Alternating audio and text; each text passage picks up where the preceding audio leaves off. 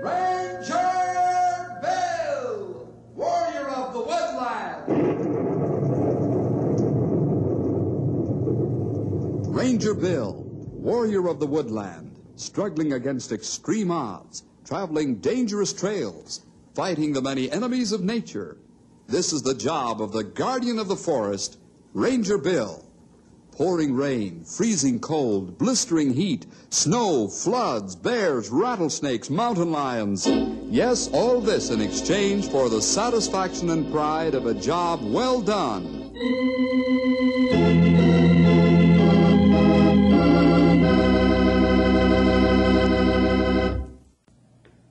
Have you often thought that you could get anything you wanted if you only had the money?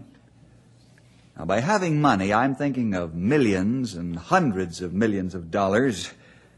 That's money. Yes, a lot of us think that we could get anything we want if we had it. Now, let me tell you something about money, and I'll do it in the form of a story. Eddie and Mr. Foxy.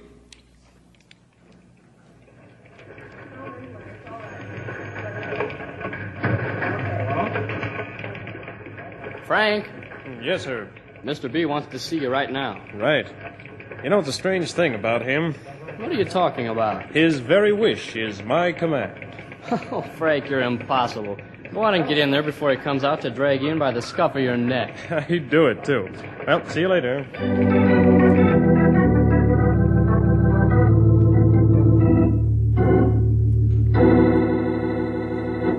Frank, where's the deed to the Simpson estate? The deed, sir? Yes, the deed. Are you suddenly deaf? No, sir. Don't you remember that I informed you 2 days ago that they wouldn't sell? Oh, nonsense. Frank, I'm surprised at you. I told you 2 days ago to raise our offer $100,000. I did, and they still won't sell. How much do they want? Well, they won't name a price. Frank, you're fumbling the ball, which is something you hardly ever do. Get off the chair you're sitting on and go get that deed. I don't care what you pay for it. I want that estate for my new research project, understand? Yes, sir, but we're already offering $250,000 too much for that land. I want you to stop at the doctor's office on the way out. If you say so, Mr. Bartholomew, but I'm not ill. No, but you need the wax syringe out of your ears so you can hear. How's that? I'm going to remind you just once more and only once more about my policy. Money can buy anything or get anything you want as long as one is willing to pay the price. And I'm willing to do it. One more thing. You'd better get back on the ball or I'm going to make some changes on my staff. Yes, sir, I understand. It won't happen again, sir. Well, what are you waiting for? Get out and buy the Simpson estate.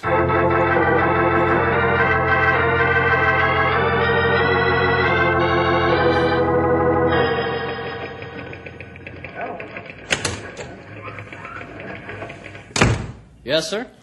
Herbert, I'm leaving for the day. What about your appointment with Neil Paulson? It's his 25th year as your chief bookkeeper. Well, write him a check for $200. But, sir, this is a special occasion. He's looking forward to having lunch with you. Write him a check for $200. That's more profitable to him than having lunch with me. Yes, sir. And, call Bredley Westcott and tell him I want a detailed report on all investments. Tell him I noticed he's got some stocks on the list that yield less than 4.5%. Ask him if he thinks I'm blind. He told me, sir, that those stocks have good growth possibilities. He considers them excellent long-term paper, sir. I'll tell him to get rid of them. My money isn't working hard enough. Oh, by the way, tell him to go ahead and buy that house. I'll make the down payment for him. He's done a good job, but I expect a better one after he gets this house off his mind. Anything else, Mr. Bartholomew? No. Here's my personal file. I've marked instructions on all the papers. Yes, sir. I'm leaving now. You can call me at the house if it's necessary. Yes, sir. Your car is waiting.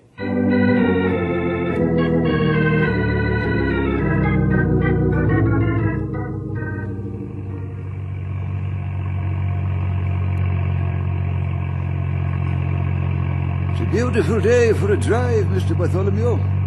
Yes, I suppose so, Charles. Would you like to try a bit of trout fishing, sir? I've got the tackle and rods in the trunk. No, not today. I thought you might like a bit of fresh air.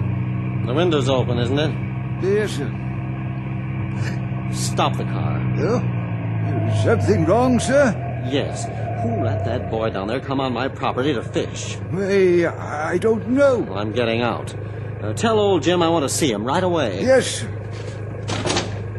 Shall I return here with the car? No, meet me at the bridge. Call Bill Jefferson and tell him I want to see him at the bridge right away. Very good, sir.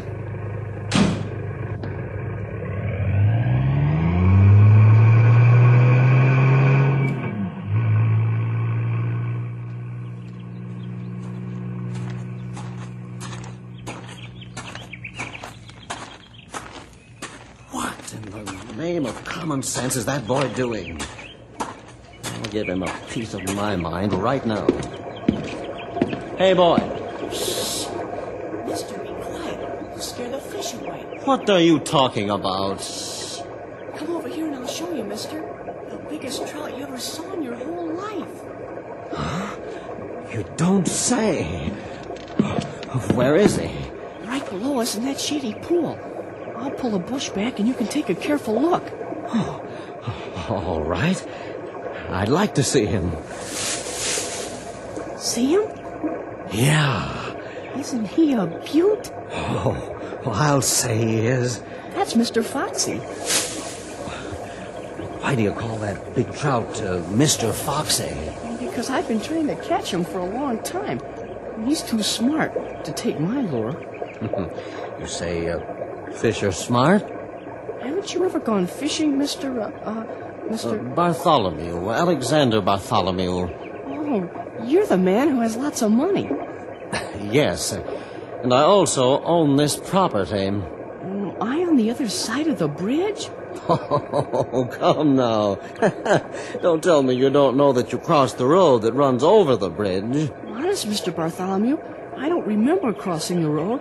I guess I was too busy sneaking up on Mr. Foxy. Is that why you crawl along the bank on your hands and knees? Oh, sure.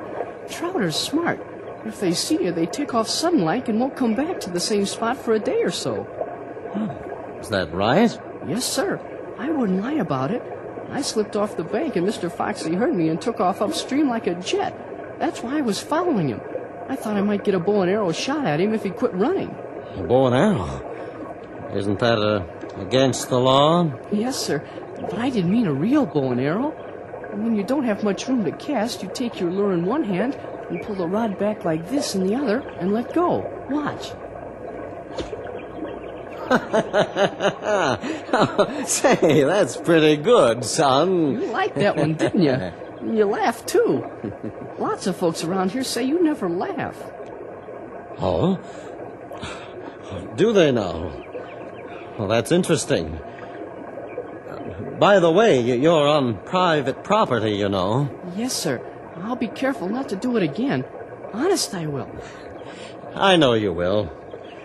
I think you'd better run along now. Sure. I'm sorry I got on your land. Well, that's all right. Just don't let it happen again. Thank you, sir. Just a minute, son. What is your name, by the way? Edward Cromwell, sir. Just call me Ed. All right, Ed. You told me before that you wouldn't lie. That's right, Mr. Bartholomew. I never lie. Not even to get out of a tough spot? No, sir. I wouldn't even lie then. My father and mother tell me that telling the truth is always the best thing to do. Because when a fella tells one lie, he has to tell another to cover up the first one. And pretty soon he's trapped himself, and the truth is found out anyhow. My folks never punish me the first time if I tell the truth. But they'd really make it rough on me if I lied. And besides, I'm a Christian, and Jesus wouldn't be very happy with me if I told a lie. Yes, I see. Well, you'd better run along now, Ed. Yes, sir.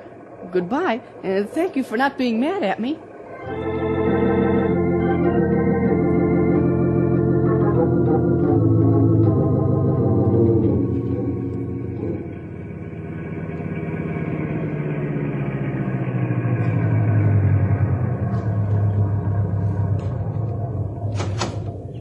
Hello, Alex. What's wrong? Can't you rangers keep people off private property? Well, we try, but your property isn't posted. Say, that's right. But it will be by tomorrow evening. And then, Mr. Jefferson, you'd better enforce the law and keep people off my private property, or I'll know the reason why. Certainly we'll keep them off, but what happened? Well, do you know a lad by the name of Ed Cromwell? Oh, yeah, I know Ed very well. In fact, he used to be in my Sunday school class till he reached an older age bracket and was moved along. Sure, I know him very well. And I doubt that you'll find a finer young man anywhere. Is he the one who trespassed? Yes. You want to prefer charges? No, not this time. He says he was after a big trout called Mr. Foxy. Ed has more perseverance than a hungry lion and the tenacity of a bulldog. What do you mean? Ed's been after Mr. Foxy for 3 years now, and someday the boy will get that wily old trout. I think Ed knows more about trout fishing than anyone around here. He can catch trout when the experts throw up their hands in despair. But he and Mr. Foxy have been matching wits for a long time. Oh, then he was telling the truth. Well, of course, the boy told the truth. He's a fine Christian lad. Wouldn't lie for anything or anybody. Mm-hmm. That's what he told me. What do you mean? Nothing at all. You just see that no one trespasses on my property, understand?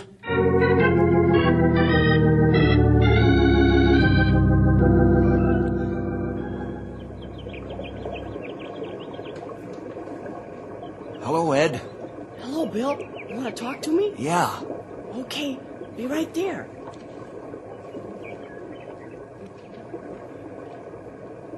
Are you going to scold me? For what? For going on Mr. Bartholomew's land. Oh, no, I'm not going to scold you. I just want to tell you that he's posted no trespassing signs, and you'd better not go over there again, or he might get ugly about it. I won't. Besides, I promised him I wouldn't do it. I won't. That's fine. Well, how's the battle going between you and Mr. Foxy? He's still winning, but I think I've got something he'll really grab. Yeah? A new lure?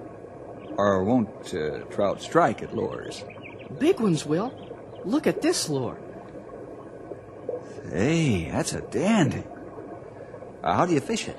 Well, first I get upstream for Mr. Foxy and float it down past him real slow-like. And I twitch it once in a while so it looks like it's struggling or crippled. Yeah?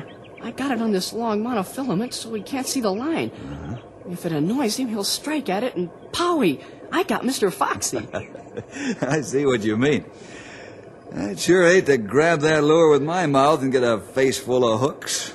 Boy, I sure hope it works. When are you going to try it? Whenever Mr. Foxy comes back downstream. You mean he's upstream now in Mr. Bartholomew's property? Yeah, there's nothing I can do about it. I wonder what he'd say if you went up to the house and asked him if you could fish on his property. Do you think he'd say yes? Well, now, I don't know if he would or not, but I can't see any harm in asking. All he can do is say no. I'm gonna go up and ask him.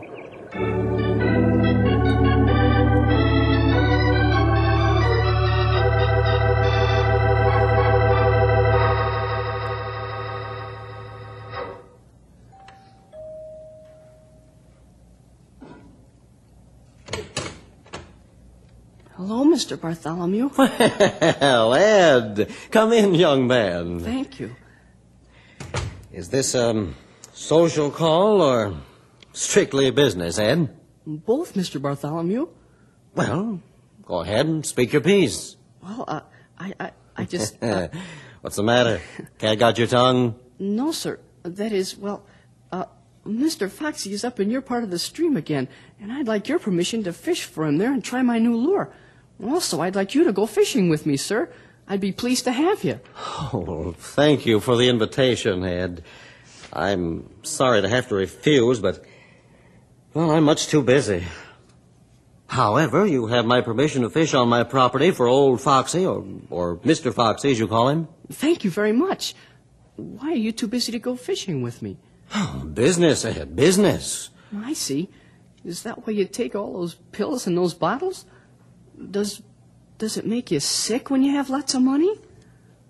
Why, yes, Ed, it does at times. There's a lot of worry when you have a lot of money. Some of these pills help me to relax.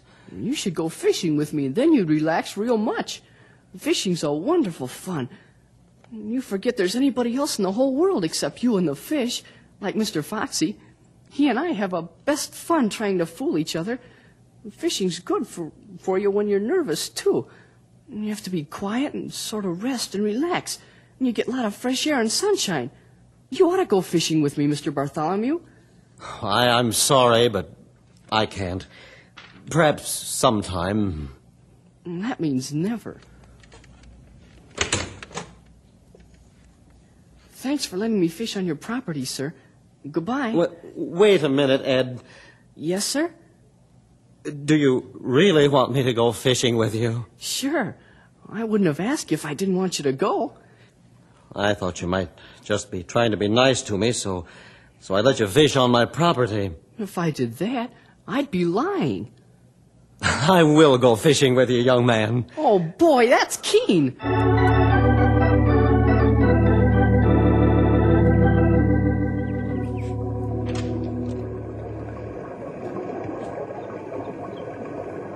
Eddie, do you think he's in that pool again? Yeah, that's where he usually hangs out when he's up here. I ain't gonna look because I might scare him off. How are we going to cast from way up here? I don't think we are. I'll just wade into the stream and let the lure float down there, real slow like. Oh, that's a fine idea. You won't know there's a line on it. Would you like to try it, Mr. Bartholomew? Oh, well, would you let me at such an important time like this? Sure, why not? Wade in and I'll fix up the lure and rod. Well, you'll have to tell me just exactly what to do, Eddie. I'd be pleased to, sir. Okay. I'm going in. Walk around the rocks, sir. They might be slippery. If you try and step on one, you might fall. I'll remember that, son.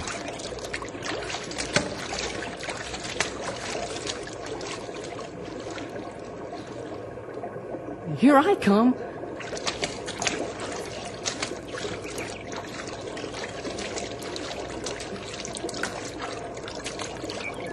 Here you are, sir. You just pay out the line slowly and let the lure drift downstream. Like this? Sure. That's just right. Mm-hmm. It's getting close to the pool.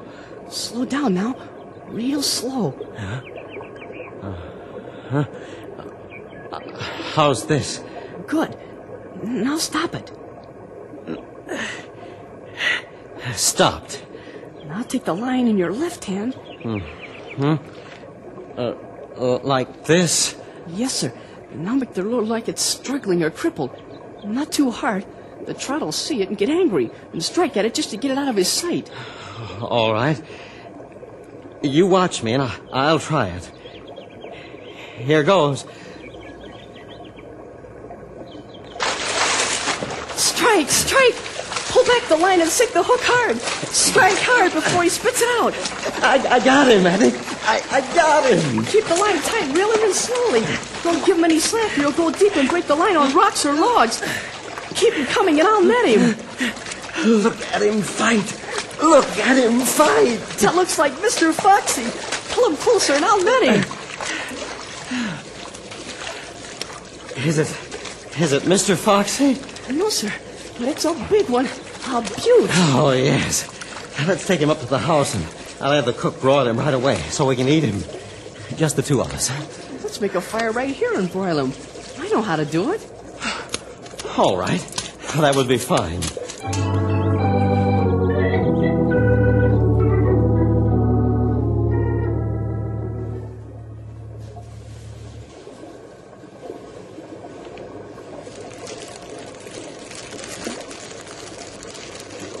Ed, you did a wonderful job of broiling the trout. It's delicious. Thank you.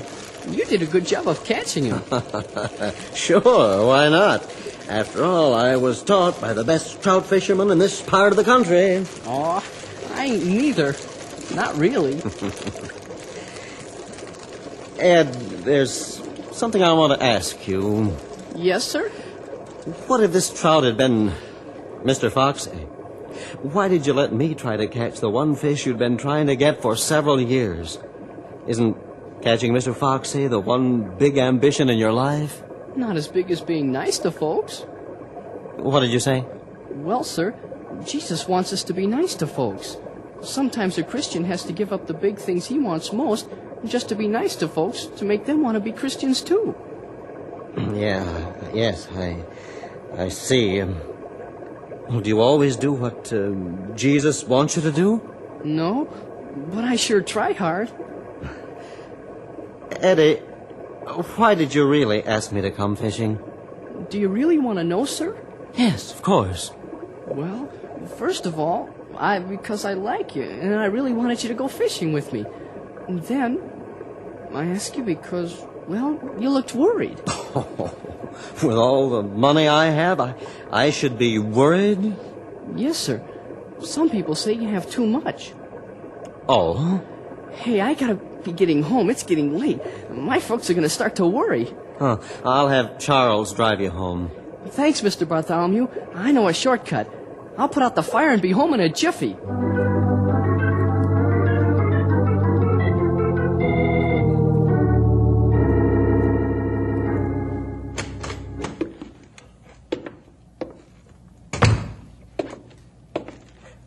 Hello, Alex. Hello, Bill. Do you know what's happened to Ed? He hasn't been fishing for several days now. Sit down, will you? What's wrong with the boy? He's very close to death, Alex. What? Why didn't somebody tell me about this? I didn't think you were interested in the boy. Well, I am. What's wrong with him? He has a heart condition. Had it since infancy. But only a matter of time. Where is he? At the hospital. Let's go.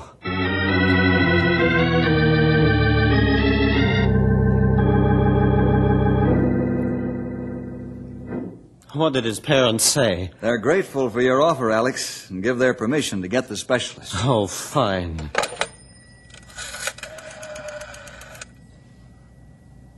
Operator, get me Dr. Felix Hammer of New York City and make it an emergency call. This is Alexander Bartholomew. Yes, I'll wait.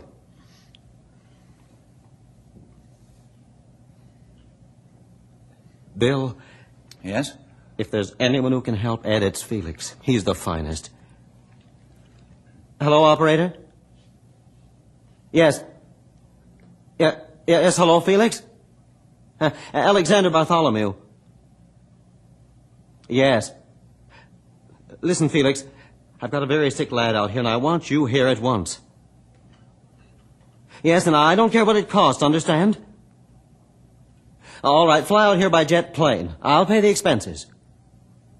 Yes, it's not a pine. We'll have a helicopter waiting at the airport to bring you to the hospital. Yes. Oh, goodbye. Go ahead and say it. I don't need to. Bill, that boy has something I want, something I need. But what is it? It's the pure and simple trust that he has in the Lord Jesus Christ. And his parents were very fine Christians. Oh, but he read me like a book. He told me things about myself that bear out the old axiom, if you want the truth, ask a child. He has such a zest for life and living. How can being a Christian be the basis of all this? The Lord's given him a fullness and purpose in life, Alex. The Lord's given him happiness and joy. I guess it must be the Lord. Do you know that I had the best time I've had in many years when I went fishing with him the other day? Not once did I think about anything but fishing. And when I got home, I slept like a baby. Wasn't worried, and I didn't need any pills. Mm-hmm. Being with that boy was, well, refreshing and wholesome. Bill, how can I get what that boy has? By accepting Christ as your Savior? Oh, it can't be that simple. But it is. That's the problem, Alex. What do you mean? Adults find life so complicated that they can't believe that salvation requires a simple and childlike faith of a small boy. Does Ed make life complicated? No, he makes it plain and simple and pure and honest. That's the whole point, Alex. When you're ready to take the Lord in pure faith and repent of your sins, then you can enjoy life as Ed does. You mean as he did? I'll be glad when Felix gets here. He'll know what to do.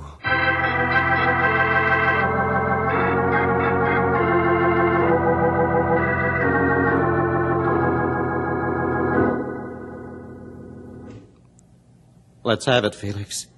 I can tell by your face it's not good. Yeah, you're right, Alex.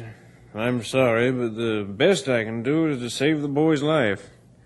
He'll be an invalid as long as he lives. I've done my best. If you wish, you can call another specialist. Well, that won't be necessary. You're the best there is. You know, Alex, we doctors are only human beings. There are many things we cannot do. God made the human body. It's very complicated and wonderful, and sometimes only He can repair it. I'm sorry I have to give you such bad news. I'll tell the parents now. May I see him? No, nobody can see him for a week. We have to build up the strength of his heart now. He must have perfect rest and medicine.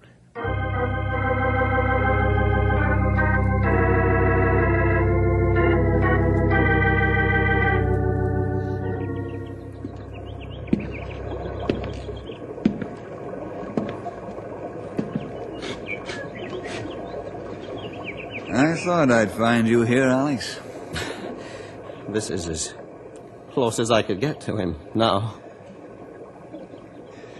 You've really taken to the boy, haven't you? Yes.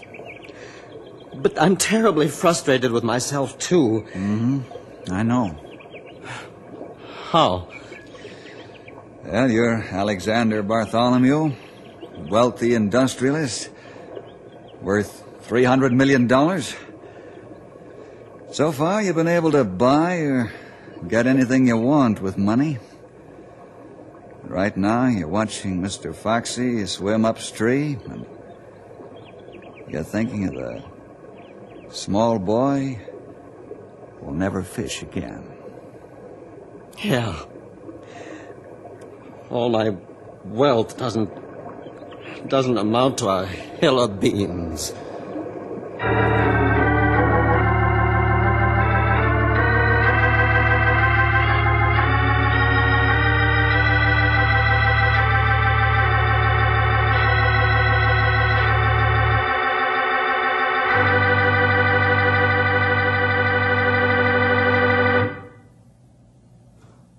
See you next week for more adventure with Ranger Bill!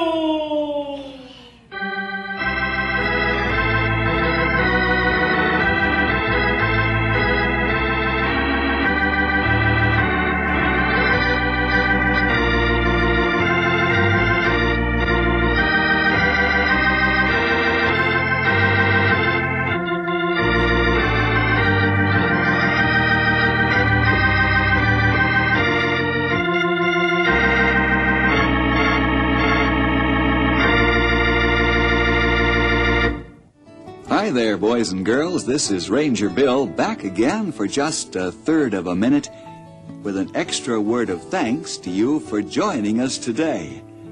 Hope you'll team up with the Rangers every week at this time when your local station gives us this chance to get together. See you then.